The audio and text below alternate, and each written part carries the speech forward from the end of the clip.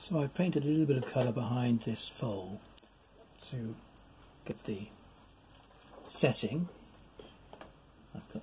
Here's the photograph. Okay, this foal has got a lovely smooth coat. It's only a week or two old. I've actually done a study of this foal and painted it in on a large canvas.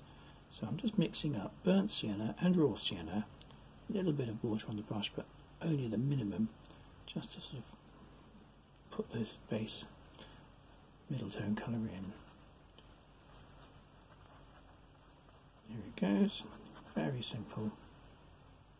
A little bit more, a little bit more raw sienna in some areas than others, and I'm going to make lots of adjustments, make lighter shades of this and darker shades in a minute. So just getting that first colour on. There's a huge psychological advantages in there. Once you've got some colour down, the painting seems to take on its own sort of momentum. Once you get a bit of colour on your canvas, on your paper, it gets you in the mood. So just gone slightly lighter on the face there, slightly lighter on its forequarters there. So just putting a bit of white into my raw sienna, and let's go a bit lighter on the top line as well.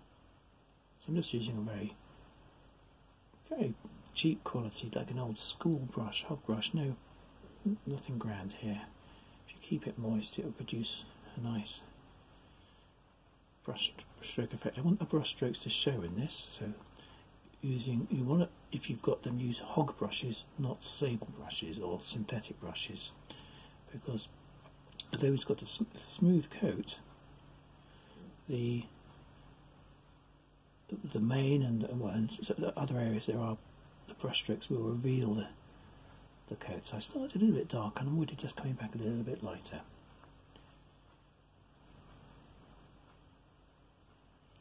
There we go, it's got a lovely sort of tan colour.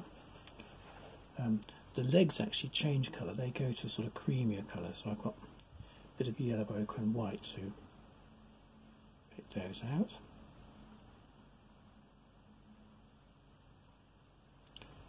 So yellow ochre, white, just where they are lights, the back, the legs on the other side of the animal are in shadow. So just picking out little key bits of light.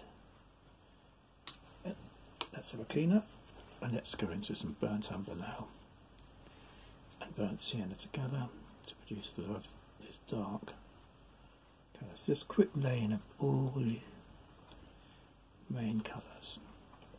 So I'll keep doing that and come back to you in a second. Okay, I'm just carrying on with this dark. So burnt umber, ultramarine.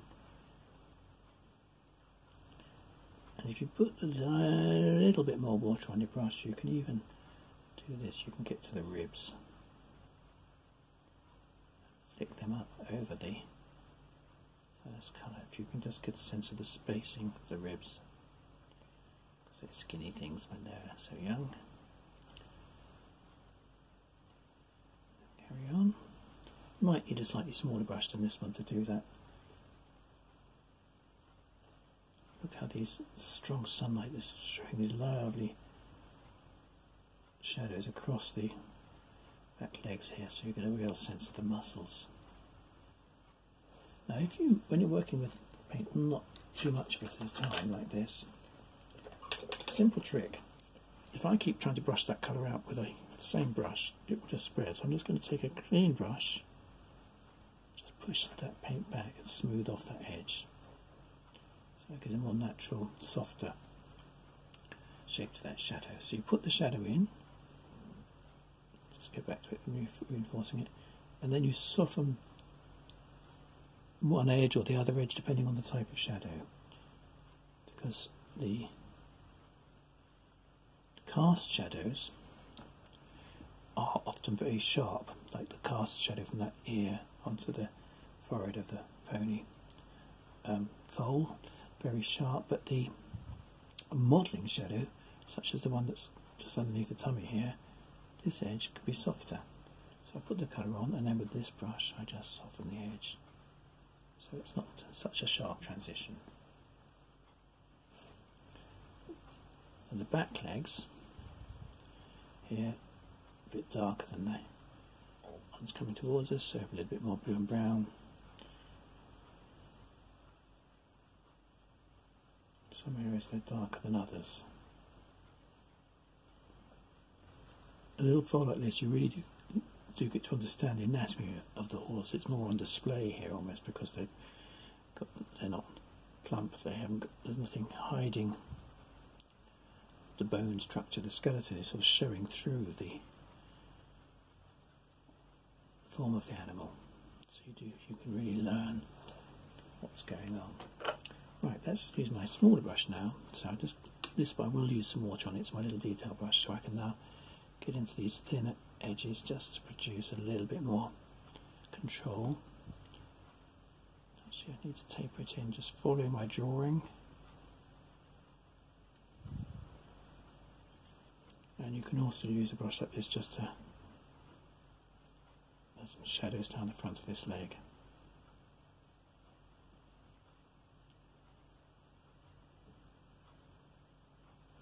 And into the fetlocks and down into the hooves. I need to move my palettes, just getting in the way.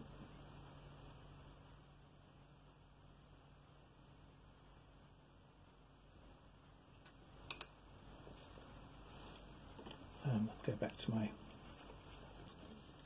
brown brush to put the main dark in here. You notice I painted though that strong shadows, because the ponies are right by little copse of trees, and all the shadows behind create a nice little abstract pattern, which I have simplified, but I'm just exploiting it.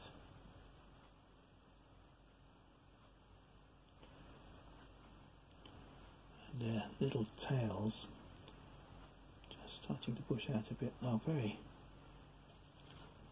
dark, sort of charcoaly brown, but catching the light at the back here, quite grey, so putting a little bit of white in with my brown blue mixture. A bit too much blue, so just alter the balance, but I still need a bit more white. Just create a little bit of contrast. There we go.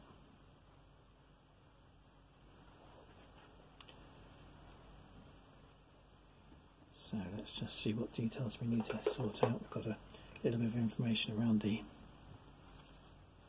muzzle here, a little bit of soft grey.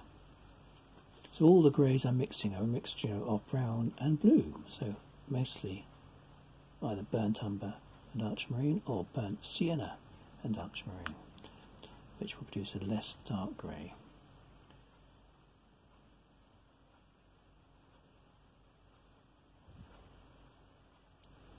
Just go back into a paler shade in here.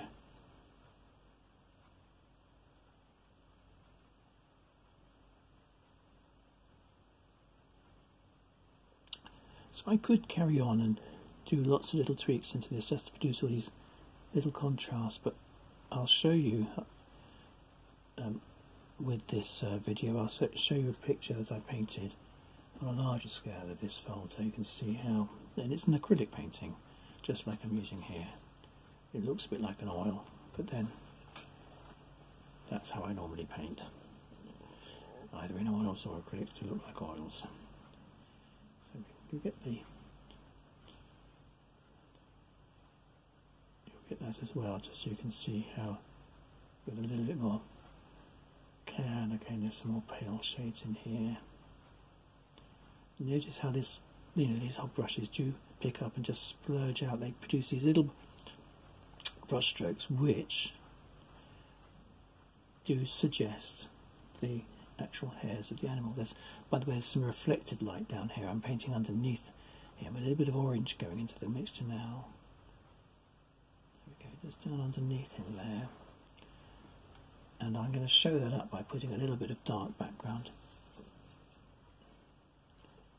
down in here, put another shadow here so it shows that colour up a bit better.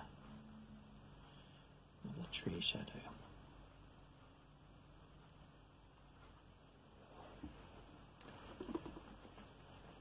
And just the last couple of things. A little bit of detail coming around the eyelid here, a little bit of vein here, a little bit of detail in the features, a little bit more accuracy just around the nostril here. Every horse has got a different shaped muzzle. It's one way you can tell them apart in the paddock. I thought you'd want to know that. You probably know that already. So a little detail brush just for the nostrils could be a bit bigger.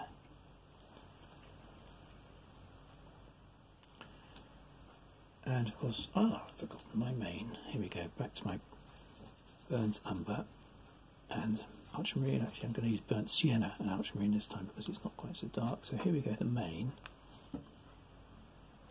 Place it on the top of the neck, on top of the head here, and just flick upwards.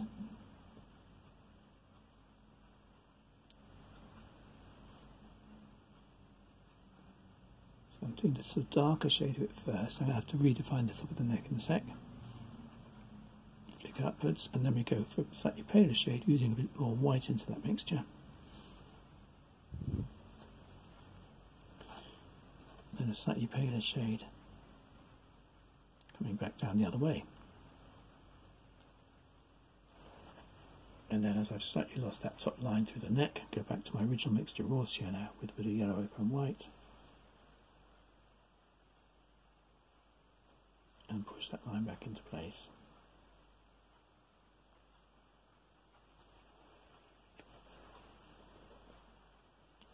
Clean the brush. And just connect that colour.